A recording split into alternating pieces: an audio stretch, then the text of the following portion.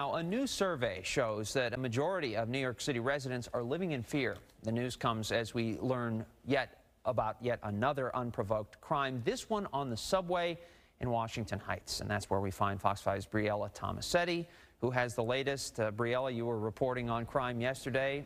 You're doing it again today. Good morning.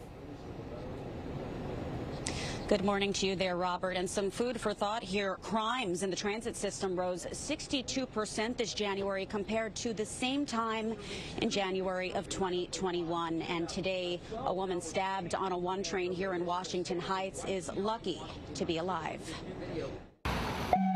New York City has seen a startling uptick in violent crime this year. Overnight, a 19-year-old woman was stabbed in the left forearm on a northbound 1 train in Washington Heights. And just hours before that incident, the NYPD says a man attempted to rape a 21-year-old woman inside a northbound E train approaching the Canal Street station in Tribeca. Many people believe the Big Apple is heading in the wrong direction. According to a new Quinnipiac poll released yesterday, nearly 3/4 of New York City voters consider crime to be a very serious problem, the highest percentage recorded since polling began back in 1999.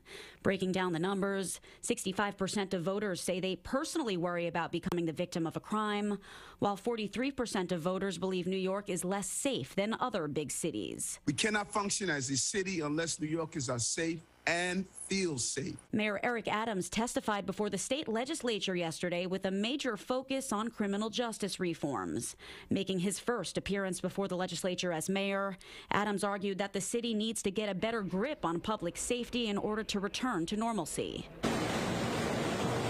He also promised to release a more detailed plan when it comes to addressing street homelessness and subway crime. We cannot afford to let this go unaddressed any longer.